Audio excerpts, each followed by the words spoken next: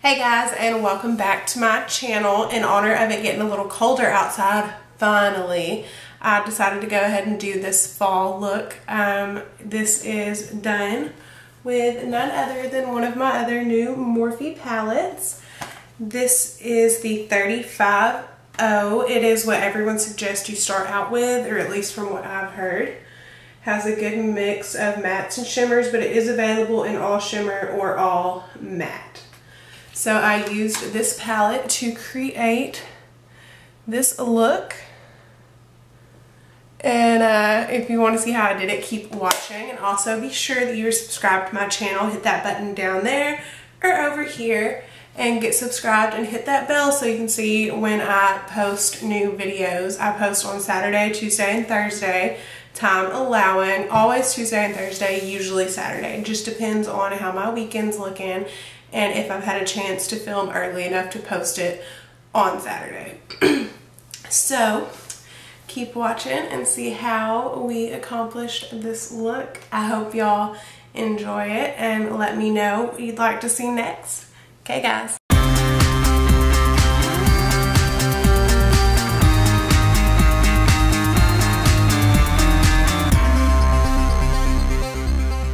So we're just going to jump right in. Face is already covered in foundation and contour.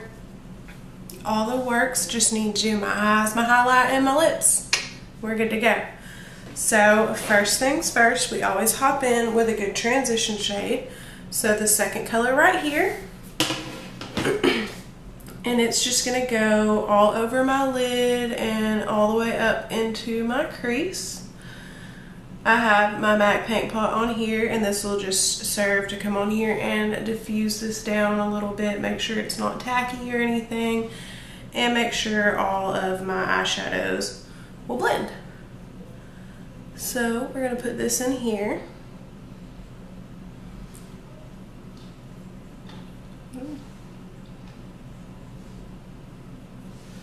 Let's see. Okay. Then we're going to hop in with the shade right underneath it. It's just a little bit darker, but not too crazy. And we're going to put that mostly in the crease and a little bit on the lid. So it's going to take, and I'm doing everything with this VH Cosmetics blending brush for right now. I may introduce another brush in a second, we will see. But for now, this is getting the job done. And this is why we work. If you want to save on how many makeup brushes you use, always go light to dark. That way you can kind of use the same brush, especially for your crease, since everything's going to be mostly blended together anyways. And I found that for me that works really well. Then I don't have to dirty up as many brushes, usually only maybe a maximum of 3 for an eye look if it's super detailed, but for something like this, I'm probably looking at 2. Okay. So that puts that up there. And then we're going to go ahead and sweep this on the lash line, because as you know, I'm extra. And this needs to be dramatic. Okay, and we didn't sweep much, it's a light color, so you don't really need to. Okay, now what we're going to do, I want to do this in reds and pinks. We're going to go in here to this kind of burnt red color, and we are going to take it on the same brush, and we are going to put this all in the crease, and this can go high up. That is perfectly fine. This is a color we can be a little messy with.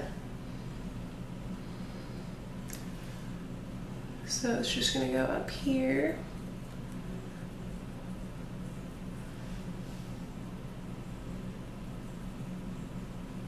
As you can see, it's got a red tint to it, but it's not super bright just yet. We'll get to that in a second. So go ahead and put this in the other crease. And what this is going to do, it's going to build this up for the look I'm going to. This is really, it's not so much a red. It's more of kind of a burnt copper kind of feel to it. And then we're gonna, of course, like with the last one, just sweep it down here on the lower lash line. I guess I should really look up when I do that, and it would probably go better.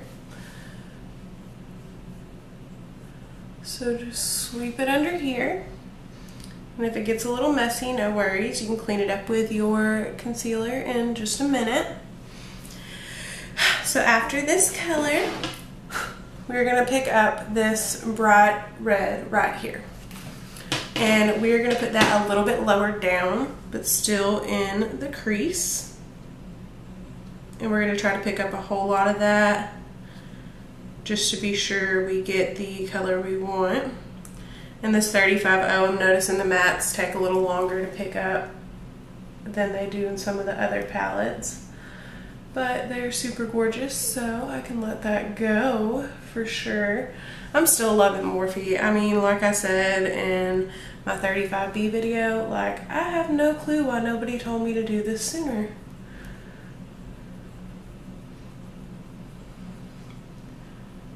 Okay. So as you can see, that added some more red to this look.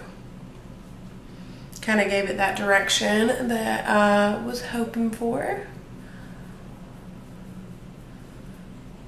I'm just going to repeat this on the other side.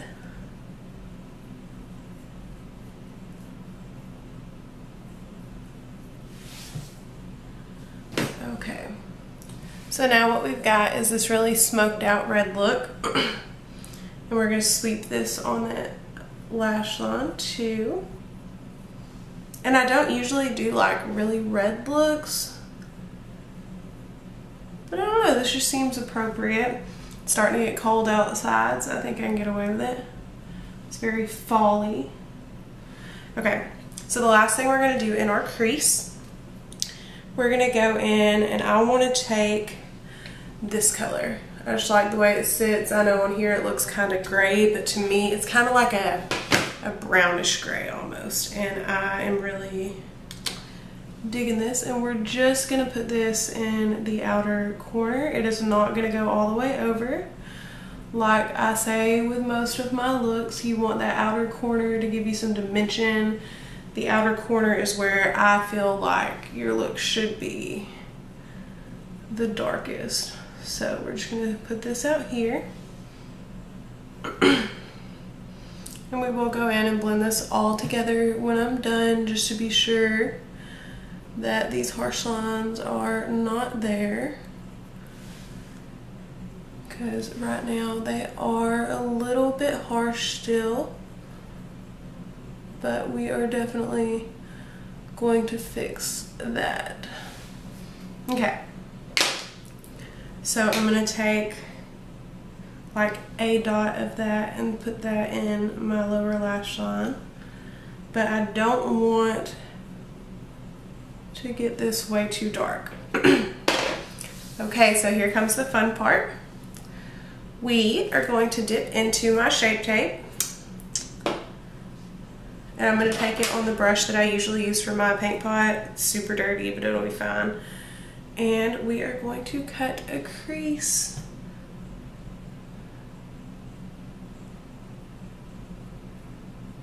And I'm going to cut it up a little higher because, like I'm sure you'll know if you have these wonderful hooded eyes, a low cut crease does you almost no good. I think I may need to grab a smaller brush to cut this exactly how I want it, but I think this will work. It's just going to be a little bit messy for a cut crease, and that's okay.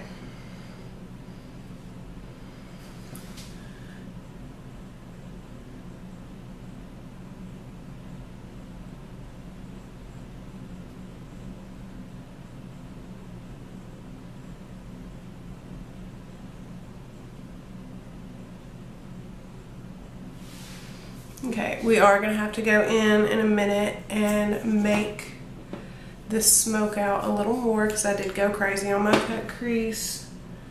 Happens to the best of us, it's okay. I am going to conceal this down here just a tiny bit, just to get that line going. Okay, so now we are going to go in, and I may not have to fix this actually, because I'm going to go in to this shimmery orange.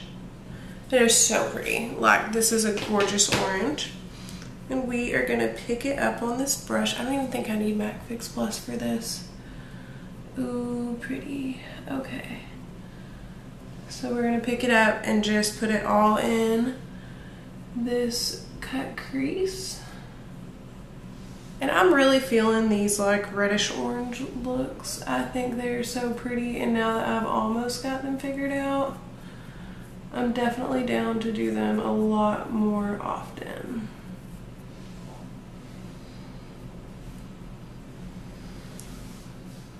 Okay, so let's just get this on this other eye.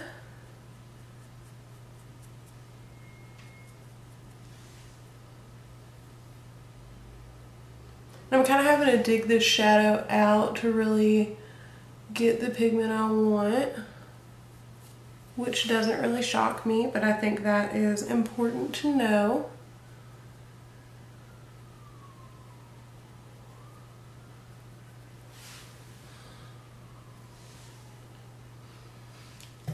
But I am going to go back in with my blending brush in just a second and try to bring my smoky eye back down a little more and cover up just a little bit of this orange, because I went a little crazy because it's so pretty I couldn't help myself.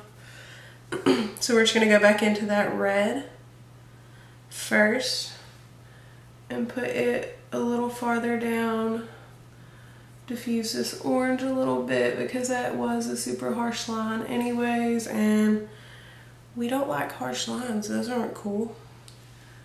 So we'll just take it and go over the orange right here. And then repeat the same process over here. And I think what this is going to do, what I'm hoping it's going to do, is really just give me a little bit of shimmer on this red in the crease, since I am diffusing it down some. And then we'll go back into our brown and just pop that back into this outer corner and see what that will do once we get it blended together really well.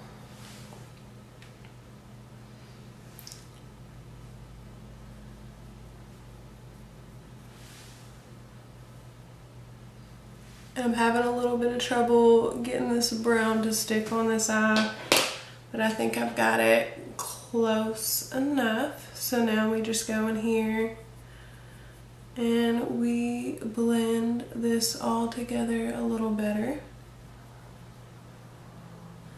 And all this is just to make sure all these colors are kind of mixed together. Nothing is too harsh, nothing's too crazy. Because now